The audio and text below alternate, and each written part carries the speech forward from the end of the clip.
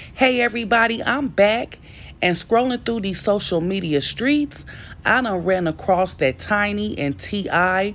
are suing MGA Entertainment for allegedly copying their former group, OMG Girlz. Y'all, I'm going to go ahead and post a couple pictures. You guys be the judge. I'm going to be honest, the likeness is close. It looks like they may have a liable lawsuit on their hands from what I ran across. It looks like they came to them about the dolls, but they couldn't come up to an agreement. And that was like in 2010.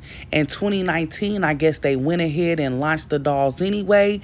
And from the sounds of it, T.I. and Tiny are not happy with it, and they're not going to let it go down without getting some sort of compensation. Y'all meet me in the comments. I want to know what everybody thinks of this. And yeah, I'm going to go ahead and share the few pictures that I seen because, again, the likeness is close.